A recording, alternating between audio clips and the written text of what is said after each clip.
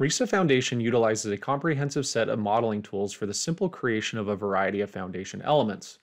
Model foundation elements such as grade beams, retaining walls, spread and combined footings, piles, and mat slabs. In this video, we'll take a look at ways to apply loads within our RISAFoundation model. So let's go ahead and get started. Before I start applying loads, I'm going to first create my load combinations. We can access the load combinations spreadsheet by clicking on the load combinations button at the top underneath the home tab, or selecting load combinations underneath the data entry. Once the spreadsheet opens, you can see I've gone ahead and added in some load combinations already.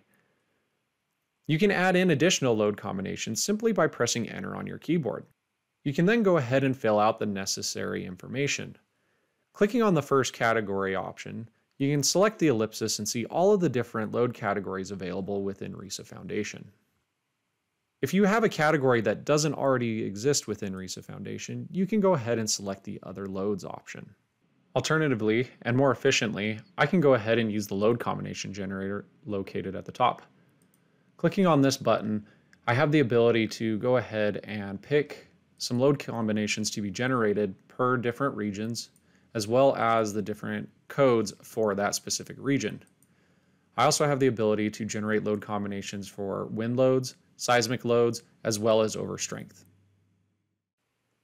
Now that we have load combinations set up within our model, let's go ahead and apply some loads to our foundation elements. Underneath the Home tab, we have three different loading options.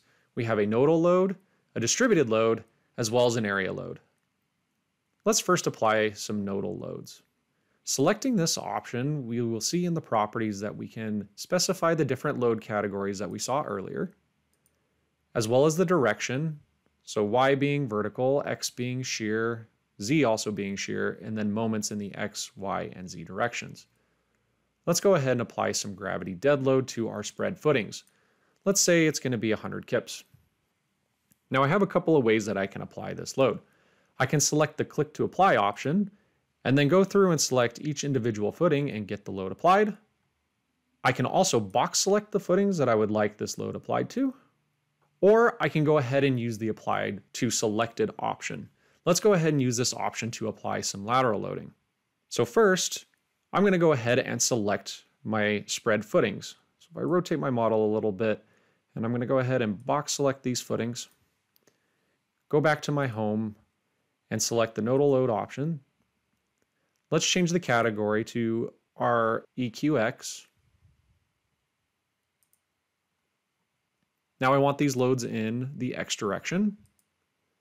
And let's say the magnitude is going to be 10 kips. Since I've already selected these footings, I can simply say apply to selected.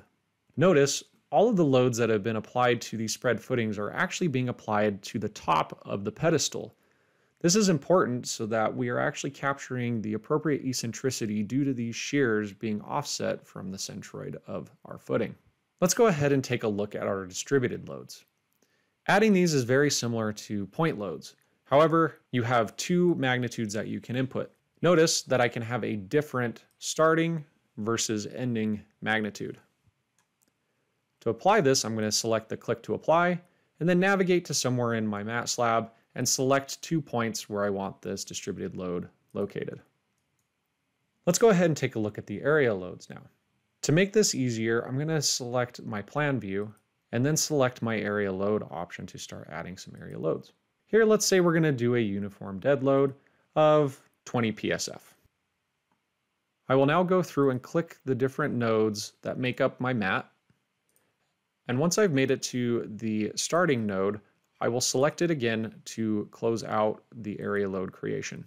Rotating my model, we can see all the dead loads that are being applied. If I wanted to see the loads applied per different categories, I can select them here, or I can also see the loads as they're applied per load combination. Notice the magnitudes get adjusted based off of the factors for that selected load combination.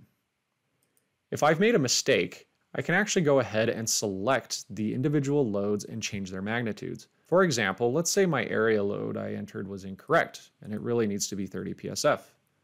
Alternatively, I can also change my loads using the spreadsheets. Perhaps the dead load for my spread footings is off by 10%. I can open up my nodal load spreadsheet, navigate to my dead loads,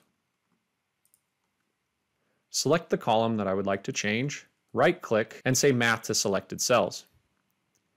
Here I'm going to go ahead and increase my loads by multiplying by 1.1 to account for that missing 10%.